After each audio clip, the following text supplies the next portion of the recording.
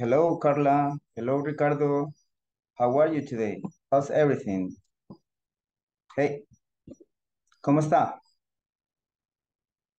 ¿Qué tal? ¿Cómo les ha ido? Everything good? Hi, Maria, Wendy. How are you today? Hi. Okay, that's nice. Fine, thank you. You? Fine, thank you. Fine, thank you so much. So, Okay. what do you remember about the last class? Something you remember about the last class? ¿Qué recuerda? Ajá, de la clase pasada. Cualquier cosa, Carla o María Wendy o Ricardo, ellos, cualquiera de los tres. Any of you can talk. Que hablamos sobre los tiempos, Okay, about the de los verbos, de agregarle el is there, id, yes, ED. Excellent, very good. id. Excellent, that's nice, very good. Okay, thank you, Maria Wendy. So Maria Wendy, can you introduce yourself? ¿Puede presentarse? In English. In English, of course. My name is Maria Wendy Rodriguez. Excellent, very good. So, and where do you live? Where is the place you live? ¿Dónde vivo? Yes. Uh-huh. I live in Apopan. Really, we are neighbors. I live in Paso Desnivel, in the Passover, near the Paso Desnivel. Oh, yo soy de Valle del Sol. Ah, okay, that's nice, very good. That's nice, excellent. Okay, that's nice. I live near, it's not Apopa, it's between Ciudad Delgado and Apopa, I think, because I live here por la bodeguita del Cerdito, Ya, ya. in Carretera ¿Calle de de Oro. Oro? Yes, Calle de Oro. exactly. Yes, exactly. That's nice, very good. Okay, Hay que that's ir a nice. desayunar a la bodeguita del Cerdito, entonces. That's good. That's good. It would be nice. Great. Ahí Okay. ve. Thank you, Mary. Okay, Carla, Gabriela, or Ricardo Villoso, what do you remember about the last class? Something you remember? Okay. Hello, Karina Yamilet. How are you today? Everything good, Karina? ¿Todo bien? Okay. So, okay. So we're gonna start with the general presentation, with the general information about the class, right? So because así avanzamos. Porque este is general information, right? So welcome to the online English program today. So pre-intermediate module number 2. So the session number 6, November 28th, 2023. The general information, the facilitator's name, the schedule in this course is going to be from Monday to Friday, right? From 8 to 9 sharp. Virtual classes. And we have the agenda. In the agenda, so in the 6th day, November 28th, we have the greeting, the welcome, general instructions. We have the review, warm-up in sync, attendance, snapshot, conversation, grammar focus, vocabulary, platform exercise, what did you do, or what do you do, feedback, closing, and 5 minutes for advice. That is the agenda for today. And we have the general objective, the specific objective for the class, asking for and getting information about activities they did, discuss past activities with regular and irregular verbs, snapshots, and grammar focus. Complete some grammar exercise in the platform and identify activities in familiar scenarios and practice model dialogues for creating personal conversations. Okay, so here we go. So the objectives for today's. Okay, participants will be able to review the last session and ask and answer some personal questions about the last class. Okay, okay, Mauricio, no problem, it's okay. Okay, Mauricio. Si le puede poner the letter L, it would be nice. So participants will be able to talk using past simple and regular and irregular verbs. Practice and create a conversation based in a model dialogue, complete reading exercise and listening. So you have repeat some vocabulary expressions, complete some exercise in the platform and feedback them. Giving information about homework assigned in platform and homework assigned about the class, right? La tarea asignada era, if I'm not wrong, era hacer dos oraciones, ¿verdad? Two sentences using one of these expressions about first or firstly, then, sí se ve bien, then, finally, afterwards, meanwhile, first of all, right? It says, first of all, thanks for your feedback. First of all, thanks for being here today. Then you have by the time, eventually, at last, at the end. These are for expressing process. Yeah, so they are like steps. You have for expressing emphasize, in fact, as a matter of fact. As a matter of fact is, por cierto, o de hecho. Definitely. The pronunciation of this one is definitely, as it happens, obviously, above all, actually. Actually es bastante usado. De hecho, no es actualmente, ¿verdad? Porque actualmente se dice currently. Currently, exactamente. Actually es de hecho. I have actually been there before, for example. Indeed. These are for expressing emphasize. Now for expressing certainty, obviously, undoubtedly, surely, apparently, possibly, and certainly. No sé si Karina nos quisiera dar dos ejemplos. Karina Beatriz Núñez, tal vez. Se podrá. Hola, teacher, buenas noches. Sí, hice mi tarea eran para describir procesos. Yes, Ok, exactly. me escucha, ¿verdad? Sí. Sería, yo puse first of all, thank you for First. attention. At the Okay. end, we all win. Yes, first of all, thanks. Okay, excellent, very good. And at the end, all of us. En ese caso, tal vez podría ser all of us. Todos nosotros ganamos. All of us. Okay. Thank you, Karina. Era at the end, we all win. No sería ahí, we all win. We all win. Yes, yes. Okay. It's okay. So it's okay. We all win. Okay. No problem.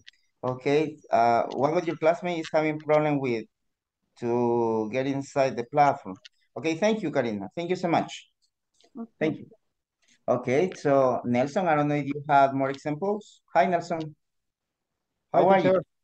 Hi, good Fine, evening. fine. Okay. Good evening, teacher. Okay. As it happens, I don't like sugar. Okay, excellent, very good. That's nice, very good. El otro es finally go to swim in the lake. Okay, okay. That's nice, I like it. Finally, I go to swim to the lake. Oh, yes, I go, right? Oh, pues si es finally, finalmente, es que hay un proceso. Podría ser I went, de paso de ver go. So it's okay. I went to swim to the lake. Okay, thank you so much. No sé si María Wendy tiene ejemplos o you are writing them. ¿O lo está escribiendo Yes, ahorita? teacher. Okay, okay. Yo tomé la palabra, possibly. No sé si Possibly. se dice Okay, possibly. possibly. It's okay. She will have to work possibly on Sunday. Okay, excellent.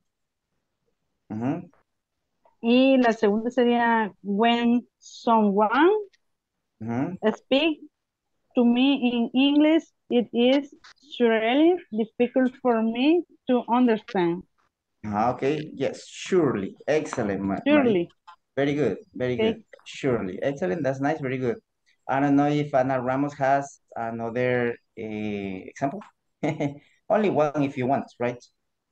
Mientras esperamos a sus compañeros. Yes. Ana, do you have another example? About the last hunger, right? Or Elsa Noemi Portillo Chacón. Do you have another example in English? Yes. Okay. Y después Ana, si quiere. Afterwards is the Afterwards. Okay, very good. yeah. Afterwards. She finished her homework. Afterwards, she went for a run to clear her mind. Okay, that's nice. Excellent. Very good, Elsa Noemi. Very good. Okay. Okay. Another person who wants to say your your what? Your examples. Ajá. ¿Alguien más que quiera decir? ¿Me escuchan? Sí, va. Sí me escuchan. Can you hear me very well? So. ya me sacó usually go to Zoom. the market. Okay. Can you repeat, Ana Ramos, please? I usually go to the market. Excellent. Okay. Goro sería, ¿verdad? Sí, Go to the go to, market. perfect pronunciation. I usually go to the supermarket. Excellent, very good. That's nice. Excellent. Okay, so, somebody else. What about you, Imelda? Hi, Imelda. Can you give us 2 examples using the phrases? ¿Será que puede dar 2 ejemplos? O si no las ha hecho, puede leer de las que están aquí ya hechas. No hay problema por eso. ¿Mm? O mientras Imelda se conecta, o sí se escucha. Can you listen us? Or I don't know if Floricia Mejía has 2 examples. Ajá. ¿O alguien más que tenga 2 ejemplos? Hello. Hello. What about Ricardo? You are just listening, right? Or Rosa Elizabeth or Karina Yamilet? 2 more examples about the homework. I'm volunteer. Go. Okay, Diane, okay. And at last, the Christmas vacation. And I will finally stop studying for my evaluation. Okay, that's nice. Very good. Excellent. Evaluation. Excellent. That's nice. Thank Okay, you. Marisol de los, you're welcome. Marisol de Los Ángeles or Mauricio is just listening, right? Okay, it's okay. Si no le carga el micrófono, o sea, el audio, no se preocupen. Okay, relax, take it easy, ¿verdad? Si está hablando y no le estamos escuchando, revise que esté su audio bien y ok, relájese. Ok, porque a veces a eso me pasó ayer a mí, que trataba de entrar a la aplicación de Zoom, pero lo que pasa es que como tenía otros 3 grupos anteriormente y ya los había terminado, cuando ya me moví con ustedes, yo no había hecho el cambio de usuario. Y cuando al hacerlo al instante, no sé, pero no me dejaba entrar como anfitrión. Pero ahora sí. So, those are experiences that we learn, right? So, very good. So, si hay alguien más que quiera compartir su ejemplo, lo puede hacer después, no hay problema. Okay, any volunteer about the homework and expressions? So, Blanca Stephanie o Ruth Noemi, cualquiera de las dos, no sé. About the expressions that I asked yesterday about these expressions.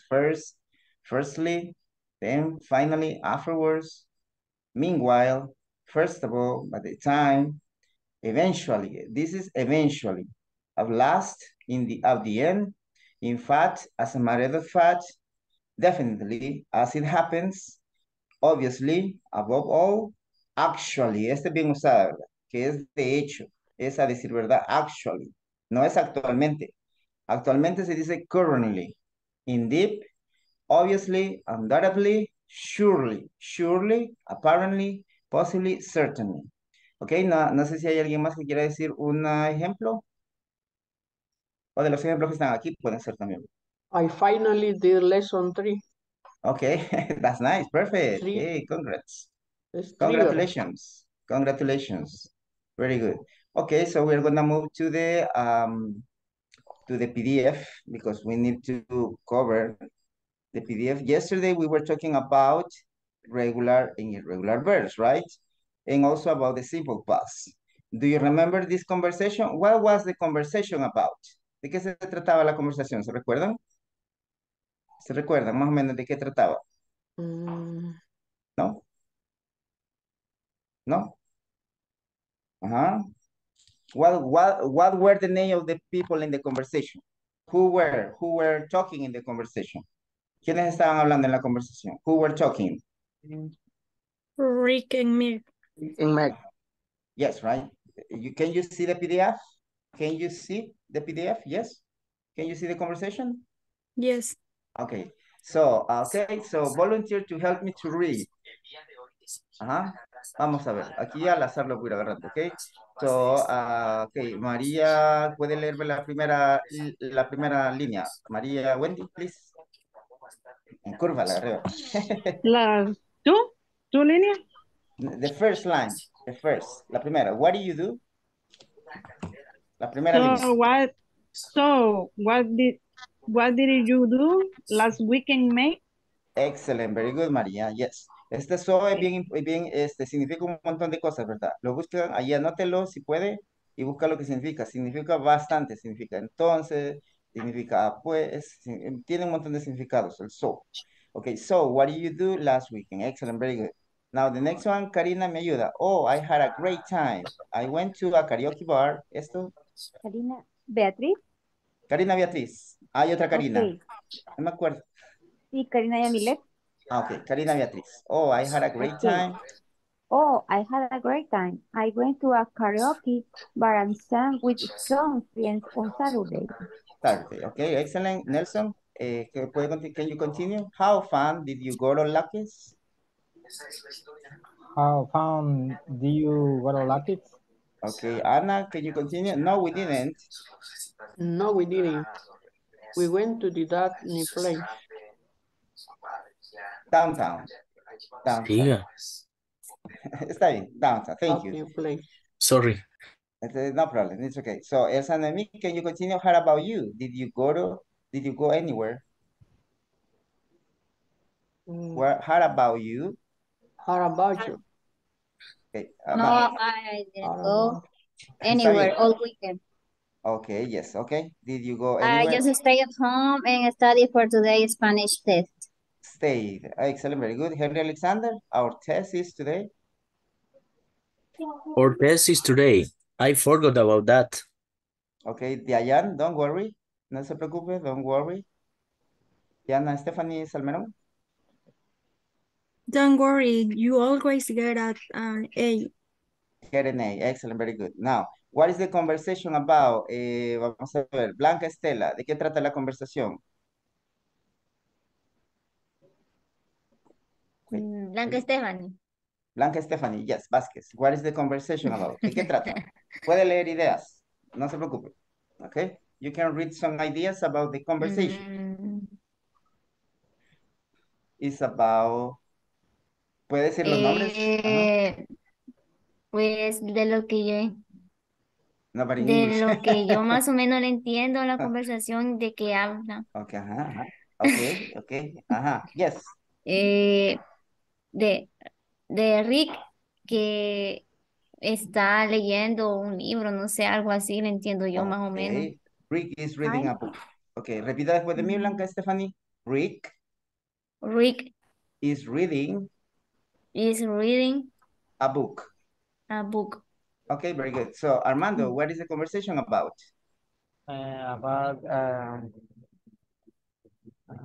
Sobre lo que ellos estaban haciendo anteriormente.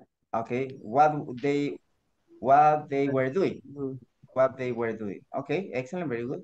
Thank you so much. Imelda, ¿será que me lee la indicación? Part B. Listen to the rest of the conversation. Imelda. Hello, Imelda. ¿Me escucha? ¿Será que me ayuda a leer esta, Imelda? La Part B. Teacher, yo creo que ¿Se esta vez puede? no le escuchamos. Ah, ok. Ya le voy a poner Teacher, ahí que... Yes? me,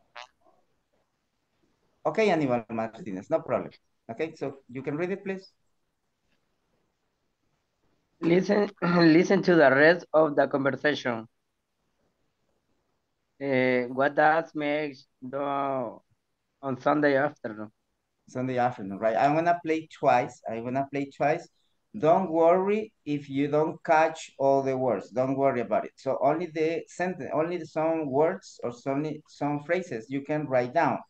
Okay. Primero escúchelo. Okay. Primero escúchelo. En la segunda vez que yo ponga el listening, usted va a anotar las ideas principales o las ideas que usted escucha. No es necesario que anote todo exactamente, ¿verdad? Solo las ideas principales, ¿ok?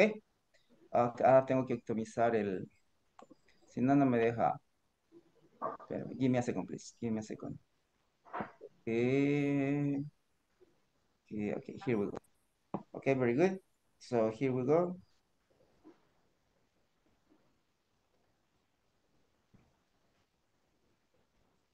Page 44, Exercise 2, Part B. Listen to the rest of the conversation. What does Meg do on Sunday afternoons? So, Meg, what did you do on Sunday? I stayed home in the morning. I just watched TV and read. How about in the afternoon? Oh, I worked. I have a part-time job at the university bookstore. Okay, what did you listen? Allí cualquiera puede hablar, no hay problema. What did you listen? ¿Qué escuchó? Ajá. Something you listen? I watch TV, dice. I watch TV. Okay, excellent. Very good. Nice. What else? Something else? ¿Qué más escucharon? So, May. Ajá, yes. Excellent. Very good. What else? Something else? I read book in university, algo así lo escuché. Okay, very good. Excellent. That's nice. 44. Okay, great. Great, Karina. I have part Okay, time. thank you. How part-time? Okay, yes. Okay, thank you, Floricia. Okay, listen the rest. Okay, give me a second. I didn't know you had a job. Yeah, I'm a cashier there. I work every Sunday from 2 to 5. Okay, so, y en lo último que escuchamos, what did you listen at the end? Cashier. A cashier, Yes, okay, thank you, cashier. Armando. Yes, Diana? Every Sunday. Sunday, excellent, very good. That's nice, great. Now, so right now we're gonna listen again. And the question that you have to answer is, what does Meg do on Saturday afternoons, right? She mentions, I do this in the morning, I do this in the afternoons. Entonces, pero usted solo me va a decir qué es lo que hace en las tardes. Primero menciona lo que hace en la mañana, and then she mentions what does she do in the afternoons. But only tell me about the afternoons information, about the university something, from 2 to 5, something, algo así dice. Okay, let's check it out. Page 44, Exercise 2, Part B. Listen to the rest of the conversation. What does Meg do on Sunday afternoons? So, Meg, what did you do on Sunday? I stayed home in the morning. I just watched TV and read. How about in the afternoon? Oh, I worked. I have a In the afternoon, I work. Ahí menciona qué hace en la tarde. part-time job at the university bookstore. I didn't know you had a job. Yeah, I'm a cashier there. I work every Sunday from 2 to 5. Okay, now listen one more time. Escuchémoslo una vez más. Lo bueno que es pequeño. Page 44, Exercise 2, Part B. Listen to the rest of the conversation. What does Meg do on Sunday afternoons? So, Meg, what did you do on Sunday? I stayed home in the morning. I just watched TV and... Okay, in the morning, what does she do? ¿Qué hace en la mañana? Stay home in the morning. Stay home. Stay home and watch TV and read. Watch TV. And watch TV and rest. Read. And read. How about in the afternoon? Read. Oh. In the afternoon, okay? Ahorita viene la pregunta. What does Meg do on Saturday afternoon? I worked. ¿Qué hace? I work. Okay. She works, right? She works.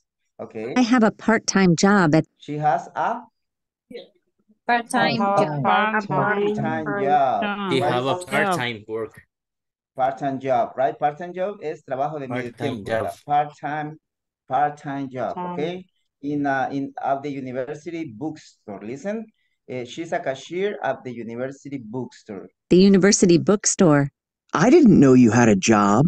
Yeah, I'm a cashier there. Okay, what does she do? What else? She works in what? The cashier. She's a cashier? Yeah, a cashier. Yes, in cashier. Excellent, very good. In the university, right? Cashier is, okay, what is the meaning of cashier? Cajera. In English, okay, yes, cajera, ¿verdad? Cashier es la cajera, es la cajera como en el supermercado, en la librería, así, ¿verdad? Pero la cajera de banco se dice teller. Teller, es diferente. Cajera Teller. de banco no es cashier, es teller, ¿verdad? Is teller. Teller, como de tell, como de contar. Oh, Teller. okay. Okay. Teller. I work every Sunday from 2 to 5. Okay, ¿y qué dijo allí? She works every Sunday. Sunday. Every Perfect. From two to five. Excellent. That's nice. Very good.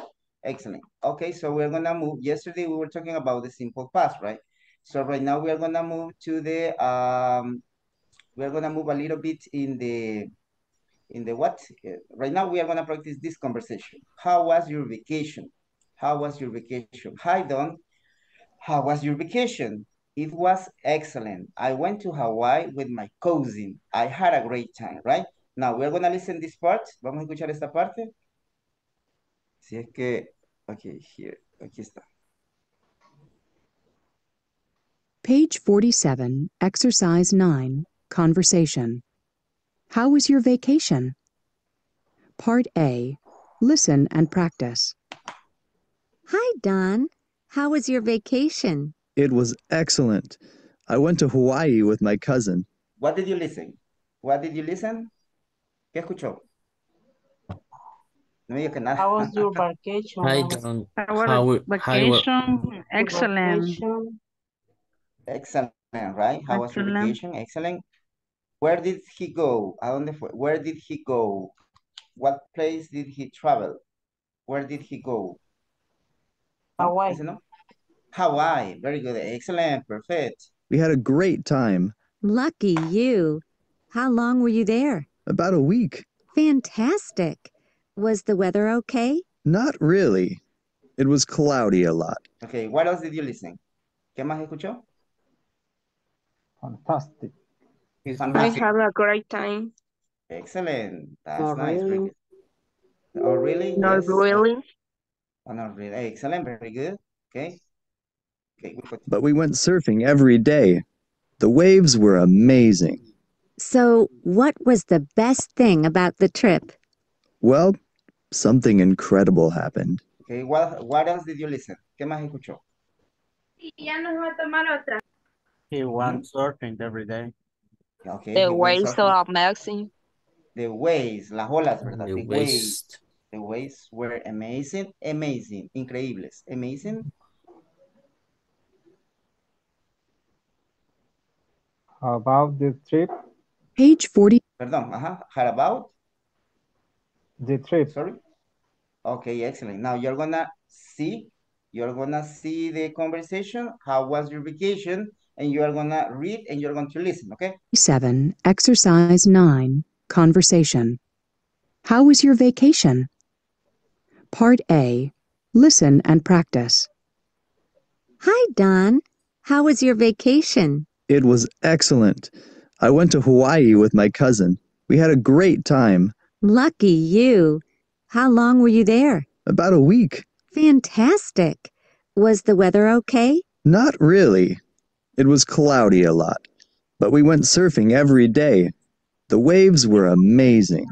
So, what was the best thing about the trip? Well, something incredible happened. Okay, so what did you listen? ¿Qué más escuchó? Something else you listen?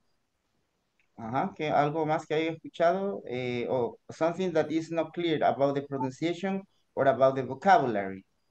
Algo que no, que no está claro. Okay, do you have any question about vocabulary or about pronunciation? Do you have any question about vocabulary or pronunciation? Any doubt about conversation? No. No questions? ¿Tiene preguntas con el significado de alguna palabra? Cloudy, ¿qué es cloudy? Cloudy. Nublado, creo, pero ¿dónde está? Let me see, ahorita les muestro. Ok, cloudy, how was your vacation? Ok, cloudy, no lo veo usted. Ok. Don't not really. It was cloudy a lot. Cloudy a lot. Sí, nublado. Eso es nublado. Oh, nublado. Sí, ahorita se lo guardo la imagen para después compartírselas en WhatsApp. Sé que se ve negro. Yeah. Ok, right. Okay, right now. Okay. So remember, your vacation, este Sean vibra, ¿verdad? Vacation. Esto vibra, vacation. It was, es una Z. It was excellent. I went to Hawaii with, con una F, with my cousin, con una Z. We had a great time, R, ¿verdad? We had a great time. Lucky you. How long were you there? About a week. Otra T entre dos vocales con una R, about a week. Fantastic. Fantastic. El estrés está aquí. What's the weather, okay? ¿Estuvo el clima bien? Not really. La O de not como una, not really. En verdad no. It was cloudy a lot. Estuvo nublado un montón. But we went surfing every day. The waves were amazing. So, otra vez el so, miren. So, what was the best thing about the trip? Well, something incredible happened. Something incredible happened, okay? Voy a crear los break. ¿Tiene preguntas con la pronunciación? Questions with pronunciation. ¿No? ¿No questions? Ok, ahorita sé que se ve negro, pero le voy a mandar la imagen de la conversation al WhatsApp. Ahorita se la estoy mandando. Ok, I know, if you have any question, no tenga pena, ¿verdad? Si tiene alguna duda con la pronunciación o el significado, puede preguntar. Ok. Y pues, modo la tenemos que buscar en el diccionario. No, pero I know all this vocabulary, okay? So, incredible, right? Incredible happened. How was your vacation? I went to Hawaii with my cousin. We had a great time. Lucky you. Qué suertudo. Lucky you es, qué suerte tienes, qué suertudo. Lucky you. I had a great time. How long were you there? ¿Cuánto tiempo estuviste allí? About a week. Fantastic. Alrededor de una semana. Ok. Voy a crear los breakup rooms and you're gonna practice the conversations. This, ya tiene la imagen de la conversación en el WhatsApp. Si hay alguien que en su breakup room, en su subgrupo, la puede proyectar, está bien. Si no, véala allí. Se van a ir turnando para pronunciarla, ¿verdad? Breakup rooms, where are you? Okay, here we go. Right now you are 23. I want to create around four or five participants per room. I think I have listeners, so cuatro. Okay, so entonces, si alguno de ustedes en su breakup room la puede proyectar la conversación, pues lo hace. Si no, solo la va leyendo en WhatsApp. Ok, Martínez, no problem. So, vuelve a entrar, ya le voy a poner ahí porque no escucha. Ok, vamos a ver. En el breakup room va Armando, Antonio, Karina no vaya al breakup room, se queda aquí.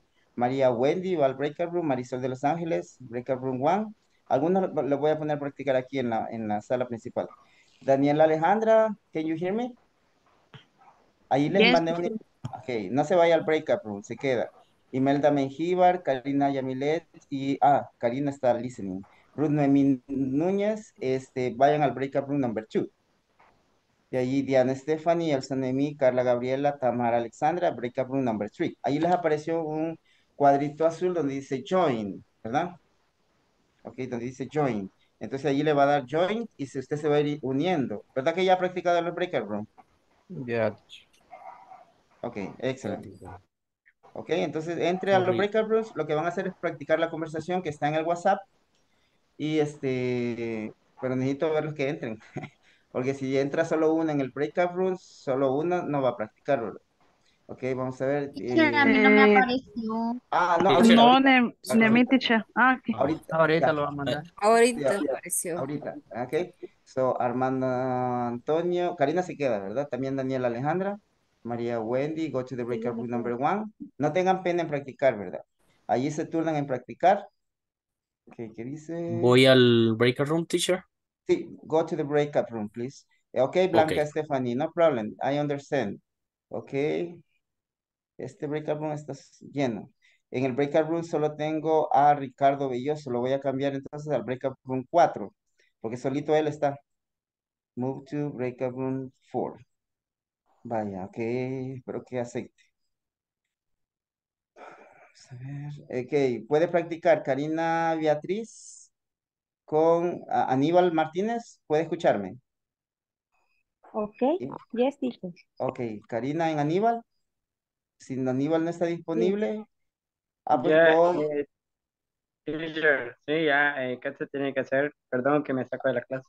Está bien, no problem. Karina is gonna be Celia. Aníbal is gonna be Don. Usted va a ser Don, ¿ok? Van a leerla, solo a practicar la conversación. Okay. Hi, Don. How was your vacation? It was excellent. Went to work. Went to Hawaii. One moment. Okay. Sí, está bien. Look at you. Yeah. My cousin, we had a great time. Okay. Look at you. How long? No, se me fue la pantalla. How long when you there? About it? Fantastic. Oh, teacher, se me fue la pantalla, está como desconfigurada la letra. Es que yo estoy chateando con su compañera que no la sacó. Ahí ahora, Okay, ya se ve. ahorita. Fantastic. What the word, okay? No, really. It was close a lot. But we went surfing every day. The waves were amazing. Amazing. So, what was the best thing about the tribe? Well, sometime. What a minute, teacher. Okay, something. Repita después de mí. Something. Something. Incredible. Something incredible. Happened. Okay, thanks. Algo increíble sucedió. Alguna cosa, something es alguna cosa o algo increíble pasó, sucedió. Teacher. Okay. Yes. Teacher. Hola. Hoy me sacó de la reunión del grupo 1, soy. ¿Usted es? ¿Quién está más? Marisol. Ok, no problem. Ana Ramos, no. ¿Quién me dijo que era, perdón? Hola. Marisol. Ok, no hay problema, Me practiquemos quedo aquí en aquí. el grupo. Sí, claro, bueno. sí, quédese aquí en el grupo, Marisol. Marisol, ¿puede practicar la conversación con quién? ¿Otro voluntario que quiera practicar? Karina ya pasó, ¿verdad? Yo, teacher, Karina. Ok, la otra Karina. Karina Yamilet y Marisol. Karina Yamilet es Cilia y Marisol de Los Ángeles es Don, ¿ok? Ya pueden empezar. Hi, Don. How was your vacation? It was excellent. I went to Hawaii with my cousin. We had a great time. Lucky you, how long were you there? About a week. Fantastic. Was the weather okay? Not really. I was closing a lot, but we went surfing every day. The waves were amazing. So, what was the best time about the trip? Well, something incredibly happening. Ok. Teacher. Yes. Quiere decir que aquí Don es a Barwick. ¿Dónde está a Barwick? El Don, ¿en cuál me dijo, perdón? Después donde dice lucky you. Lucky you. Sería a Barwick. A Barawik. A Barwick. Tenemos la T entre las dos vocales. A Barawik. A Barwick. Ajá. Okay. Barawik, yes. Okay, more questions about pronunciation. Y en este caso, ¿cómo vamos a saber ese so? ¿Qué significa según el contexto? ¿Cuál? A Barawik. La palabra so. Según el contexto, porque tiene varios significados, pero es según el contexto. Ajá. Okay. Okay, more questions? Okay, now let's check it out the pronunciation. Okay, so vacation, right? No es una A pura. En vacation no es una A pura. So, muchos tenemos a pronunciarlo vacation, pero no es una A. Esta no es una A pura, es vacation, right? vacation. Okay, so it was excellent. Posing, we had a great time.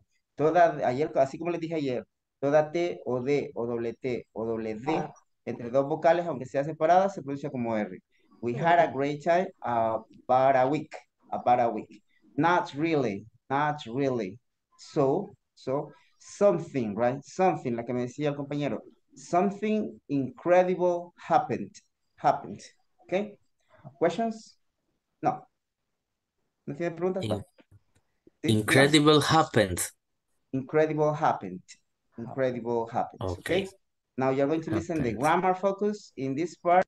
Is about the verb to be. Ah, no, este no es. Okay, ahí va. Page 47, Exercise 10, Grammar Focus. Past of be.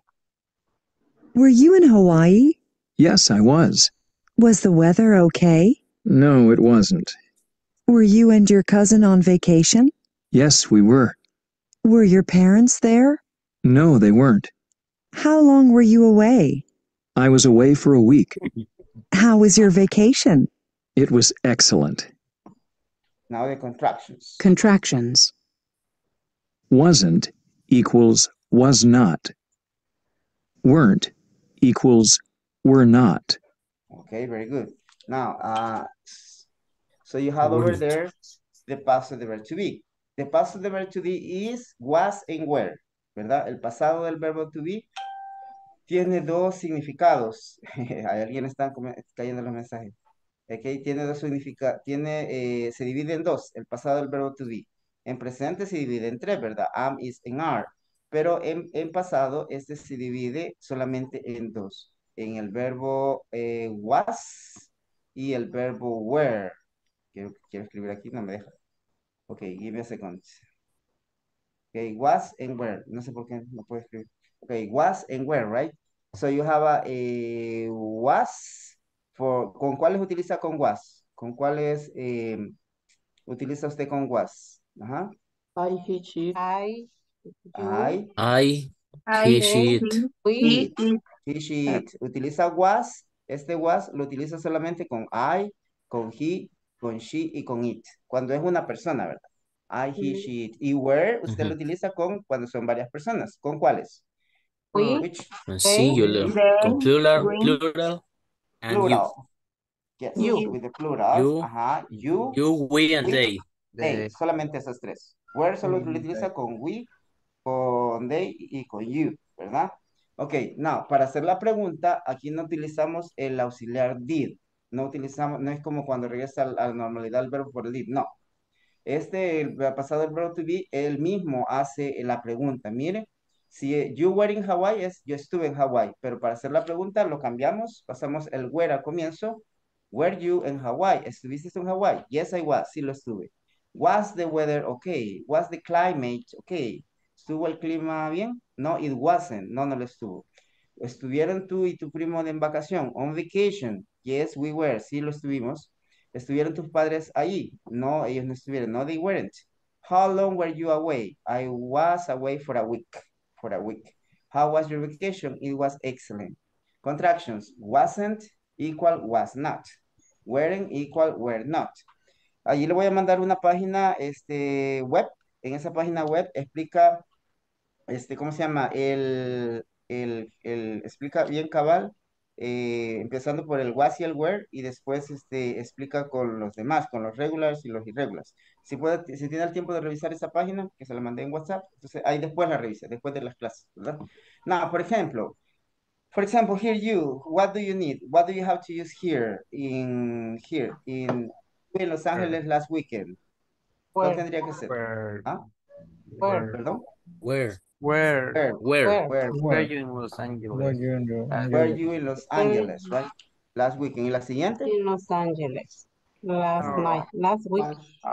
No, I was. I wasn't. No, I wasn't. I wasn't, ¿verdad? Sí. No, I wasn't. I was in San Francisco. Ajá, I was in San Francisco. Excellent. ¿Y la siguiente? How? Who was? Were. I don't see very well. Okay, give me a second. Okay. Was. How? ¿Cuál diría? Was o were aquí? Espere, ya lo quito. How? No. How was it? How was it? Porque es it? pregunta, ponemos el was al principio. How was it? How was it? It was great. It ¿Cómo was estuvo? It was great, Great. but Pronúncialo is en su casa. Great. Great. great, Great. Great. great, No es great, ¿verdad? great, Great. Entonces Great. estuvo grandioso. Great. But it, la A de bat But siempre es como una A. La U de bat es como una. But it but it was Was foggy and cool as usual. and cool as usual. How long your parents in Europe? How long? Was or where? Where? Where porque son where? papás, son varios. El was solo se utiliza para una persona. How long were? How long were your Where? parents in they Europe? were. They were. They were They were for 2 weeks. there for 2 weeks. for 2 weeks. Y la siguiente. Were Were they? Were they in London the Were whole time? they? The whole time. ¿Estuvieron ellos en Londres todo el tiempo? Yes. No, they They were. They weren't. weren't. No, they Weren't. weren't. No, they It's weren't. cierto. Ellos también Because fueron a we went to París. Paris. They also went to Paris. The next one. Paris. Where? Where Were you away last week? Were you away last week? Yes. Yes, I was. Yes. I Yes, was I in was. Istanbul. I was. Yes, I was. Really? How long? How long? Really? How long How were was you you there? For almost a week. I I For was. almost a week. I I was was there there on on business. Business, right? And estuve allí por negocios, en negocios. I was there on business. Now, a question with vocabulary or pronunciation. ¿Tiene preguntas con el vocabulario o la pronunciación? Yes, teacher. I have a question. Yes. What's your question? What is foggy? Foggy is this. Look at this. Foggy. Este me recuerda una clase. Foggy is this. Look at this. Like, for example, when you go to los planes, it's foggy. Foggy, right? So cloudy is up the sky, cloudy. But foggy is here. Cloudy is here, cloudy. Okay, cloudy is here. But foggy is here. Foggy here. is la neblina? Yes, neblinado. Foggy. Okay. Fog es neblina, foggy, neblinado. Así como cloud es nube, cloudy, nublado. Nublado. Okay. Cloudy. Yes, Okay. cloudy. Okay, and this one is foggy. Okay, more questions? Foggy and cool. Fog, right? Foggy. Okay, now we are going to move to the breakout rooms. Okay, we're going to breakout rooms. We're going to move to the platform. Let me see, where is the platform? Here. Where do we have the platform? No le he abierto. Creo que es aquí. Okay, here we go. Give me a second, please. Okay, que now no in the sabe si nos platform. nos van a dar el manual. El manual está en la plataforma aquí arriba. Mire, Students Manual. Aquí, lo pueden ver. Aquí donde dice Students Manual Pre-Intermediate 2. Aquí, usted le da aquí y le va a dar otra página. Y en esa página, allí va a aparecer el manual y le va a dar descargar. Mire, así. Vamos a ver si me lo carga. Vaya, mire, aquí le va a aparecer el manual y aquí, donde está la parte de la impresora, está esto. Y allí dice Download. Pero no se preocupen, yo se lo voy a subir ahí otro ratito. Gracias. Teacher, yo lo tengo descargado. Si gusta, lo comparto ahorita en el grupo. Ok, ahí compártelo en el grupo. Vaya, pues gracias. Ok. Thank you so much. Vamos con el platform. En la platform tenemos esta. With the verb to be, right? So, how long, was or where, ¿va? Va a componer con was or where. How long, aquí, ¿cuál sería? Where. Your parents, porque son varios. They Were. For 2 weeks. Were they. Pasamos el where al principio, o el was para hacer la pregunta. No, they Were. weren't. They weren't. They also went to Paris. La number 5, la número 5.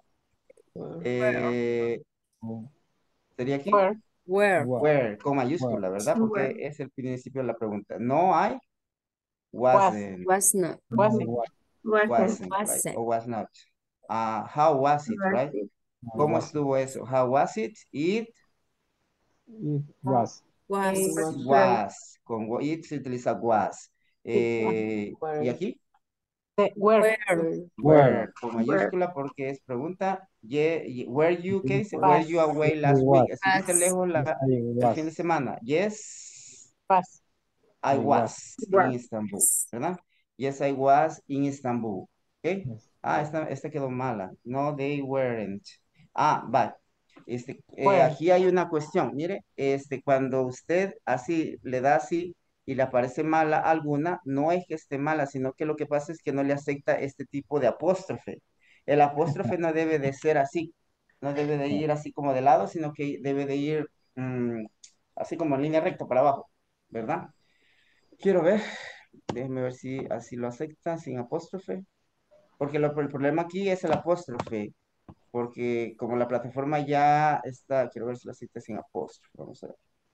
No, no lo acepta sin apóstrofe. Entonces, cuando sucede este problema, usted tiene que, en el celular, es bien fácil cambiar de apóstrofe. Tiene que ser una rayita arriba. En cambio, vamos a ver, déjeme ver, O le si voy a llamar. ¿Perdón? Con el signo de interrogación. la letra mayúscula. Vamos a ver, aquí mandé al grupo el apóstrofe. La letra mayúscula. Cree que sea la letra mayúscula. Vamos a ver si es el apóstrofe. Ok, déjeme ver. Yo tuve problema el día de hoy también con un apóstrofe igual de esos. Okay, había que cambiarlo. Sí, ¿verdad? Es que aquí me tira solamente el... Espérame. Es que tiene que ser el apóstrofe recto, teacher. Sí, exacto, el apóstrofe recto. Ok, espérame, que Sí, ahorita le estoy porque yo la tengo en minúscula la letra y me la agarra bien. Vaya, En sí, mi tiene razón. teclado, el apóstrofe válido está en la misma tecla donde se encuentra el signo de interrogación. Exactly, right. Ese cambia de ubicación y por eso no lo acepta. Exacto. Ya va a ver que ahorita que ya le cambié el apóstrofe, que lo hice desde el celular, ya me lo va a aceptar. Where, y este es wasn't. Vaya, este es wasn't. Vamos a ver, hay como que... Vamos a ver si wasn't. Vale. Ok, let me check it out. Just give me a second. Vamos a ver si eso era. Es la número 6 y la número 4, ¿verdad? La number 6 y number 4. Vamos a ver. Number 4, exactamente eso era. Mire, no acepta el apóstrofe que está inclinado, porque el celular muchas veces en el teclado Samsung o el teclado que les Huawei o el que tenga usted, casi siempre le va a tirar mire, ya, a ver, ¿ve la diferencia? I'm going to larger. Entonces, el que tiene que usted poner es siempre el apóstrofe recto, no el apóstrofe que va así, inclinado. Okay? So you have to use this apostrophe, right? Not the other one. Okay? Is clear? Ok, entonces hay que tener cuidado con eso. Y ustedes a veces nos quebran la cabeza diciendo, ¿y por qué está mal? ¿Y por qué está mal? Si yo sé que está bueno. Y así sucesivamente, ¿verdad? Okay, that's nice. So this one is about the platform. We are going to move in this for 14 minutes. Nos vamos a mover al PDF again. Ok, pero me gustaría que escucharan el video. A ver si... Okay, listen this video. Simple past regular verbs. For regular verbs, there are 3 possible pronunciations of ed. Del was y el were lo dejamos a un lado. El was y el were. Thank you, Henry, for sending the manual. So the was and the were lo dejamos a un lado y nos regresamos a los verbos regulares. ¿Cuáles son los verbos regulares? Which ones are the regular verbs? Los regular verbs son los que terminan en the ending. What is the ending of the regular verbs? ED. ED. Y esa ED se pronuncia de 3 maneras. Mire, look at this. For regular verbs, there are possible pronunciations of ED endings.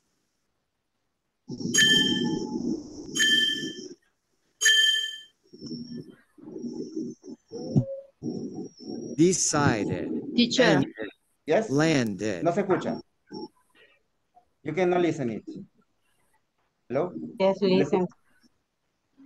Yes? Ajá. ¿Qué me iba a preguntar? ¿Me escucha ahorita? Sí, sí, perfectamente. Es que me está fallando a mí el micrófono, no sé por qué. Ah, ok. Cuando Sí, he querido participar parece que nadie me escucha. Ah, sorry. Sorry to hear that. Sí, me fijé que en el room number, por cierto, en paréntesis, en el room number 2, no me alcanzó el tiempo de ir, pero en el breakout room 2, donde estaba Imelda, Daniela Martínez y Ruth Nemi, practicaron. No. o se les olvidó. Pero, o sea, porque no veí que el micrófono se moviera. Entonces dije, están practicando, ¿no? Y cuando ya me iba a mover, fue así que se acabó el tiempo. Entonces ya no pude ir al breakout room de ustedes. Pero el que estuve, sí, allí les estuve ayudando, ¿verdad? Ok, so we're gonna continue. Pero sí la escuchamos.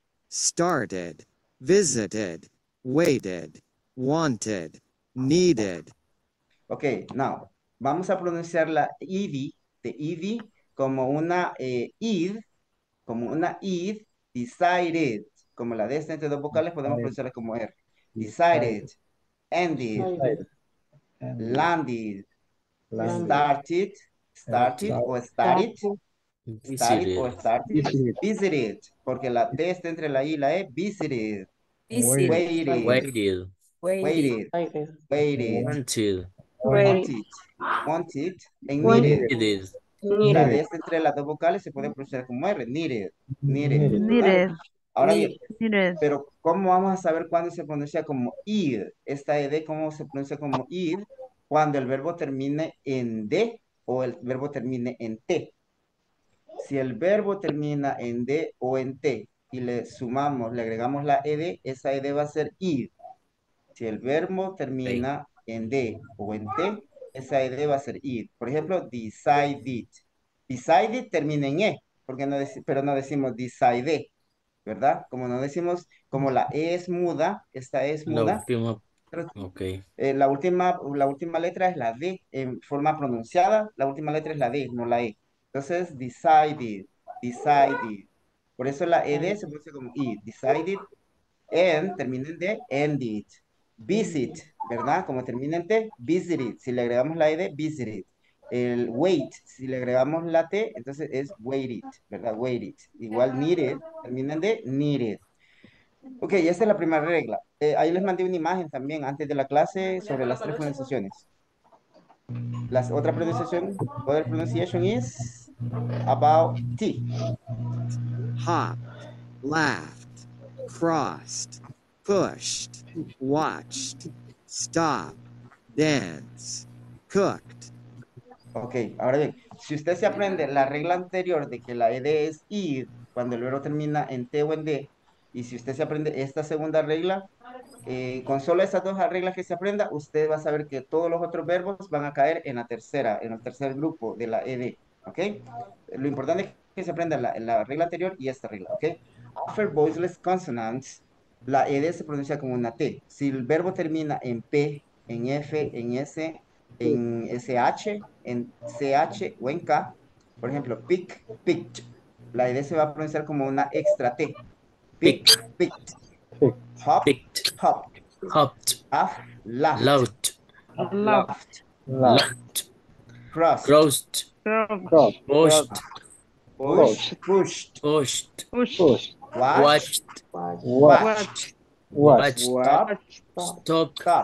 Stopped. Danced. Cooked. Entonces, esta ed, estas reglas solamente son para verbos regulares, los verbos que terminan en ed. Entonces, esta ed se va a pronunciar como una T si el verbo termina en esto, ¿verdad? En P, en F, en S, SH, CH o K, ¿verdad? Por ejemplo, pick es K, ¿ve? K es la regla de la K. Hop termina en P, es la P. Laugh termina en GH, que es F. Fluff. Laugh. Cross termina en S, la S. Push. Pushed. Entonces termina en SH y es este, ¿verdad? CH. SH.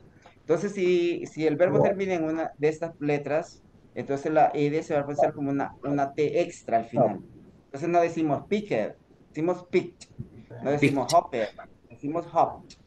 No decimos laughed o laughed, porque decimos laughed. Crossed. Ajá.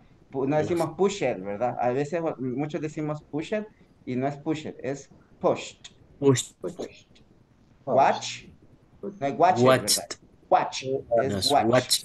Ahí les voy a mandar el video también. Y la tercera regla, que es la ED, que se pronuncia como una D, otra extra D, es esta. Después de todas, miren. Este tercer grupo admite todas estas, mire, los verbos que terminan en M, en N, en L, en G, en Z, en B, en V, la ED se pronuncia como una D. Cry, cried. Cried, Cried, tried, hurried, weighed, smiled, planned, judged, sneezed, lived, allowed, begged, played. Ok, beg, por ejemplo, beg, tenemos beg, que es rogar, begged, como una D extra, ¿verdad? Begged. No decimos Begged. lived, ajá, live, Lived. como ahora bien, live pronunciado termina en V, porque la E es muda, como no decimos live, ¿verdad? En presente no decimos live, decimos live, entonces esta ED, al agregarle la D, que ella la tiene, pero es muda, termina, este verbo pronunciado termina en V, que está aquí, ¿ve? La V. Entonces es lived, Lived. lived, Lived. no es lived, ¿verdad? Es lived. No, Entonces, si it's usted se lived. aprende la primera y la segunda regla, entonces usted inmediatamente ya va a saber que todas las demás letras quedan en este grupo que se pronuncia la ID como D. ¿como una qué? Una D, D. ¿verdad? Okay. Ahí le voy a mandar el video, ahí lo miro. Okay, so Okay. so we're gonna move PDF. Ok, voy a pasar la asistencia así rapidito. Quiero ver. Tengo 8 minutos. Mejor voy a hacer esto. Ok, vamos a ver. Entonces, el pasado del verbo to be, la pregunta se hace con was y con were, ¿verdad? Y los verbos regulares, la pregunta la hacemos con did, ¿verdad? The question is with did. Entonces, es con esta, ¿verdad? Por ejemplo, tenemos did you work on Saturday? Lo que vimos ayer. Pero cuando usamos el did, el verbo vuelve a la normalidad, a su forma base. Entonces, el verbo en pasado, worked, ¿es worked o es worked? It's worked. Worked, está porque termina en K, ¿verdad? Porque termina en K, según la imagen azul que les mandé en WhatsApp, ¿verdad? Termina en K, y si termina en K, esta idea se va a pensar como una extra D, ¿verdad? Worked. En presente, work, en pasado es worked. Entonces, solamente vamos a utilizar esa ID de los verbos regulares o los verbos irregulares en afirmativo, en positivo. En preguntas ya no, porque usamos el auxiliar did. En negativo tampoco, porque usamos el didn't, ¿verdad? Ok, vamos a ver. Les voy a dejar de tarea que contesten esto de acá, de la página, de Sorry, la page teacher. 45. Yes. Tengo que salir. Ok, no problem, está bien. Ahí pueden ver Thank you. video. You're welcome. El video después, no hay problema. No problem for that. So, you're gonna complete this one for tomorrow. Si se equivoca, pues no hay problema. Esto es de la página, what page? What page number? I don't remember the page number, but it's 45. okay, 45, I think, right? Yes, 45. Yes. On your manuals on page 45, you have to complete the exercise A. Remember that in the question you have to use did, right? So in the question you have to use did. Ok, bueno, ya le voy a mandar la imagen porque no me la capturó. Vamos a ver. ¿Tiene preguntas hasta ahorita? ¿Tiene alguna duda? Questions? Questions so far? No, no questions. Ok, so, y también les voy a mandar un listado de verbos irregulares que se agrupan, valga la redundancia, por grupos. Ok, so, thank you so much. Entonces, ahí les mando esto que es la tarea de mañana. No me la quiere guardar. Bueno, ahí se los mando. No problem for that. Y tenemos aquí el was y el were. Bueno, de ahí estaría, quiero ver, de ahí vamos a la unit number 8. En la unit number 8 vemos there is y vemos there are. ¿Qué significa there is y there are? ¿Alguien sabe? Hay. Significa hay, ¿verdad? There is and there are. And what is the difference between there is and there are? ¿Y cuál Plural sería la and diferencia? singular. Singular, right? Plural. Ajá, y there are es por plural. Ambos significan hay, pero este there is significa hay una cosa. Por ejemplo, there is a teacher, there is a computer, only one. And there are is for plural, ¿verdad? And there are is for plural. Ahora bien, tenemos la negativa que es there isn't, no hay una cosa. There isn't y there aren't, que significa no hay varias cosas, no hay varias cosas. También tenemos la palabra any y la palabra son, que ambas significan lo mismo, any and some. ¿Cuál es la diferencia? Son lo utiliza en oraciones positivas y quiero ver, any en oraciones negativas. Positive en negative. Y ambas las podemos utilizar en preguntas, ¿verdad? Positive es para some, ambos significan algún, alguno, alguna, pero some es en oraciones positivas y en oraciones negativas. ¿Está claro? ¿Es clear?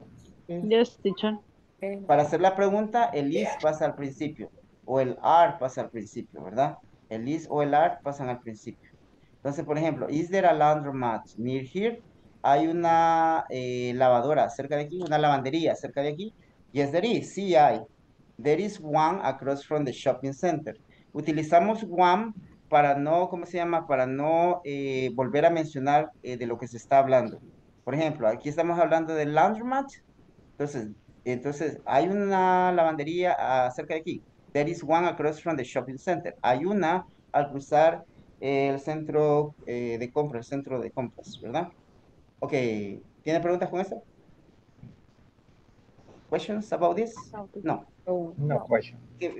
Me adelanté a este Grammar Focus después del pasado porque he visto que unos ya van avanzando en la plataforma, ¿verdad? Entonces, ¿cómo se llama? A veces se nos hace difícil porque no sabemos cuándo utilizamos any, cuándo utilizamos son, cuándo usamos there is, cuándo usamos there are. Entonces, there is es para singular, para uno, there are para varios, any y son significan lo mismo, pero any es para negativas y son para positivas. Ambos significan alguno, ¿verdad? Y ambos pueden ir en preguntas también. Tenemos las prepositions aquí, que ahí están. Ok, so if you don't have more questions, ahí le voy a mandar el screenshot de la página para que haga la tarea. Ok, so if you don't have more questions, so see you tomorrow, right? Ok, have a good night. Thank you so much for coming today, for joining. So see you tomorrow. Goodbye. Good night. See you tomorrow, teacher. Hi, Bye bye. teacher. Con asistencia, Right. teacher. The list. Good night, teacher. Aquí le tomé a captura de pantalla a los que vinieron hoy. Okay. Okay. Okay, teacher. Okay. Yes, okay. Take care. Good Take it easy. Good night. night. Bye. Good Good night. night. Bye-bye. Take Good care. night. See you tomorrow. Relax. Good night. See you tomorrow.